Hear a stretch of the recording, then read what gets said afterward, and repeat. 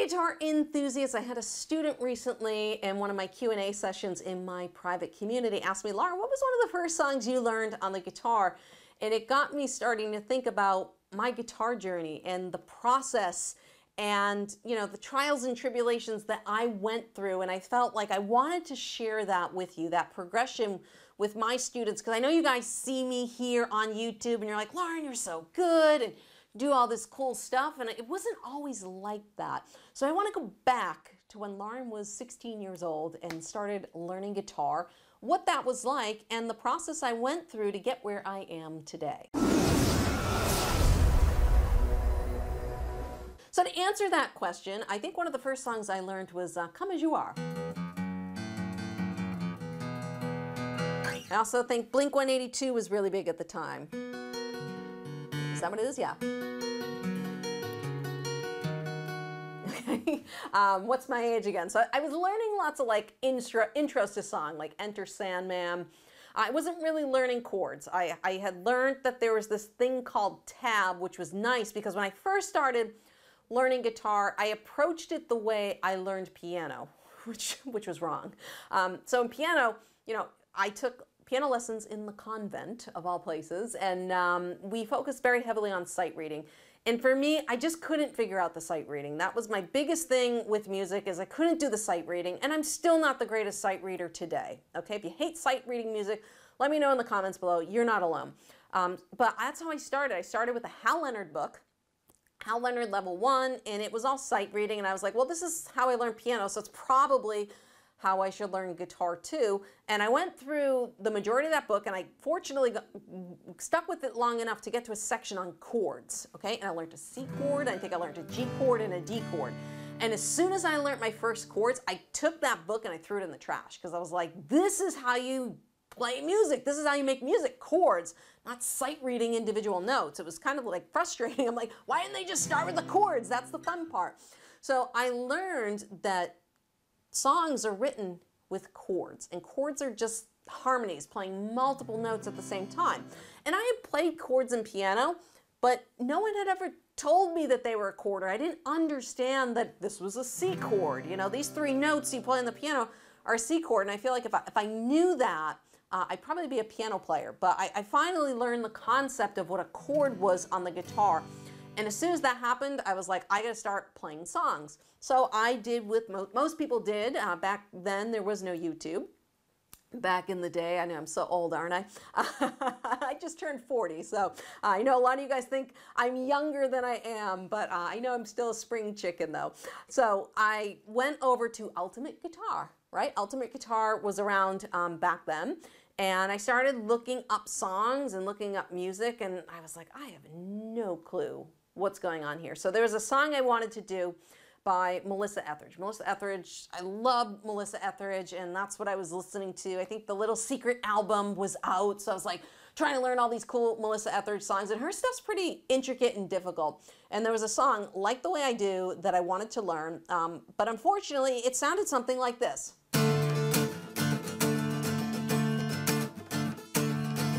And I was like, I have no clue what she's doing. And it was all like bar chords. Is it so hard to satisfy your senses? She's doing all like this percussive strumming, and I was like, I have no clue what's going on here. And I felt completely lost, and I felt completely demoralized that I was just like, you know, I'm gonna give up learning other people's songs, because I just couldn't do it. I didn't have the skills to learn other people's songs. So what I did instead was I started writing my own music, because I found out that there's certain chords that when you play them together, they sound good. And I learned later, when I finally took guitar lessons, that those are called keys. All right, I had written an entire album. I'd written tons of songs and had no clue what key my songs were in. So if you don't know anything about music theory and keys, don't worry. It definitely helps to have that information, but you can do a lot with the guitar even if you don't have that information. So I started writing my own music. That's why when I actually started teaching guitar, I didn't know a lot of other people's songs because I didn't know how to listen to the music. I didn't know how to hear different things. And all the songs I knew on guitar were my own. So when I started teaching, I had to start learning other people's music because I had mostly just done my own music. But that was kind of the aha moment for me, was chords and having them sound good together. And that's why I start students off with, like, let's learn some simple tabs, some simple melodies, some simple winds, and let's get right into chords, because that's where the fun is, the chords and strumming along and being able to play along to one of your favorite songs. That is where the enjoyment and the motivation comes from. That first time, you know, if you're in my 7-level guitar system, a couple of the first chords we learn are E minor and this D6-9 chord. And I teach them because I say, hey, go watch my video on Horse with No Name. And they're like, I can play music with just 2 chords. And it's a very rewarding and motivating thing for students to get into chords. And so I did that for quite a long time. And then I got into college, and, you know, I was a resident assistant at Boston University, and we used to sit in the RA office downstairs. And a lot of times there was lots of time to kill. So people would bring their guitars down. And I remember this one guy, he was playing Wonderwall. So he put this capo-y thing on the guitar, and then he just starts going. And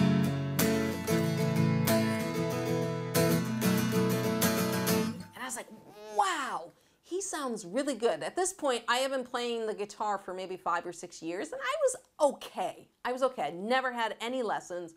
And I was like, what the hell did you just do? So we're in the resident assistant hall, and he's trying to teach me how to play Wonderwall, and I'm learning what this thing called a capo is. So I went to Guitar Center up the road, and I buy this capo thing, and I learn, like, I can take these chords that I already know, and I can move them all around the guitar. So then I started writing songs with capos and all that fun stuff. And then I graduated college, and I started working for the pharmaceutical company. Again, still haven't taken a guitar lesson in my life. And I'm like, you know what? I really want to get better at the guitar, because I was so tired of everyone else playing the guitar better than me, sounding better than me, and still not knowing why. You know, I had 2 strumming patterns. That's why I couldn't do the Wonderwall, because everything was like, you know, that was like the one strumming pattern I had, or, which are great strumming patterns. You can use them on lots of songs. But the reason I couldn't play the Melissa Etheridge song or learn how to play Wonderwall was because I just had not learned enough strumming patterns yet. I kept staying in my comfort zone. So finally, when I was 26, so I've been playing the guitar for 10 years at this point, 26 years old, I believe it was 26, I started taking guitar lessons, okay, from a local musician. And she started teaching me about different strumming patterns. I learned finger picking. It was the first time I had learned, you know, little like Dust in the Wind. The first song she taught me actually was Landslide. I came in being like, I'm trying to learn this thing called, you know, Stairway to Heaven, and I was showing her the picking pattern. She's like, why don't we start with the basics? I'm gonna teach you a song called Landslide. We have our capo. I knew how to use a capo at that point, and she showed me, you know, this very simple picking pattern. And I went home and I ate that up. That was so inspiring to me, to be like, oh my God, I can play Landslide. She showed me that's actually not the picking pattern for Landslide, but that was the foundation of the picking pattern she wanted me to learn. And we used it on lots of different songs, Dust in the Wind, you know, Blackbird, lots of different things. And that was the start where I was like, okay, there's so many skills that I don't know, and I don't even know what I don't know on the guitar. So we worked on some Melissa Etheridge songs. We worked on a lot of songs with different strumming patterns. We even started music theory. She was the first person who showed me what a chord was on the piano. All right, I had taken piano lessons, I think 2 or 3 years, and not once did I know what a chord was on the piano. We went downstairs to her piano, and she was like, this is a chord. It's a root, a third, and a fifth, and it's this shape. And I was like, holy crap, you're kidding me. Like, that's all it is? It's just this little shape on the piano. And she was like, yes, and if you want to make it a minor chord, you just move one finger over. And it blew my mind that that's all it took to play chords on the piano. And I was like, gee, why didn't my piano teacher teach me that? And that's why, as a guitar teacher, I focus on the chords first and the strumming, because it really gets you playing music as fast as possible. And for me, that was always the reward, to be able to be inspired and play music. So I took lessons with her for about a year, and then I quit my job to become a musician full time, so I didn't have the money to take the lessons anymore. But becoming a teacher really forced me to become a better guitar player, because like I said, I had to start learning all these songs. I had people coming in being like, well, I want to learn like Needle and the Damage Done by Neil Young. And at this point, YouTube existed, so then I'd go on YouTube, I would learn the song, and then I would teach it to the student. So by becoming a teacher, I actually learned a lot more about the guitar, because my students were forcing me to get out of my comfort zone and learn things that I had never considered. Country music, doing some Zeppelin stuff,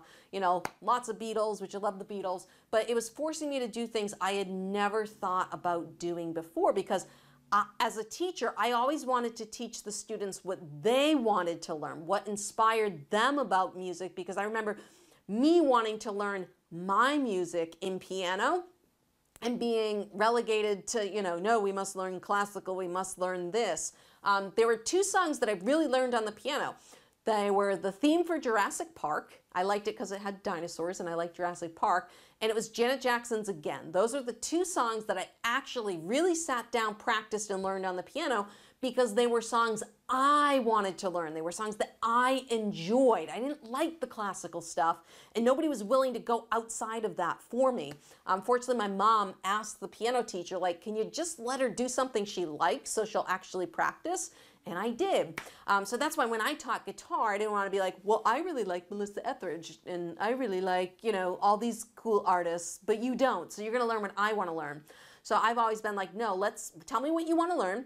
I'm going to go listen to it. I'll write up a chart for you. Come back next week. We'll start learning that song. So I did, I wasn't really big into country music, and my students forced me into, country music. I learned a lot of great older music, a lot of great new music. I learned a lot of Taylor Swift stuff. I had, younger students who wanted to learn Taylor Swift. I wasn't really big into Taylor Swift, but I did it, and it got me out of my comfort zone. I learned lots of different strumming patterns, lots of different ways to write songs. So for me, becoming a better guitar player was really instigated by my students. So thank you so much. And thank you, for all the song requests that you put out there. I'm still learning new things. I've been playing the guitar now, gosh, 24 years.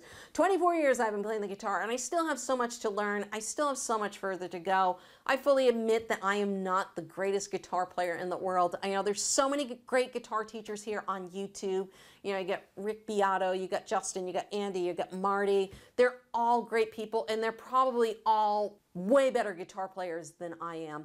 But I think what really sets me apart is my learning process, is that I did this mostly on my own. I don't have a degree in music, and I approach the guitar because it's fun. And I'm willing to throw all the other stuff in the trash and just say, listen, let's approach this instrument and let's have fun with it. Because if you can have fun with this instrument and get motivated to actually pick it up and play, you're gonna get better, all right? And then you're going to start playing for your family and friends. They're going to recognize what you're playing, and they're going to come in the room and be like, hey, that's pretty good, or hey, that sounds like this song. And that's going to be so rewarding and motivating for you. So thank you so much for letting me be your guitar teacher here on YouTube. And if you want to learn about my story behind my first acoustic guitar, go watch that video over there. I'm going to show you the guitar that I started on. It was not the best.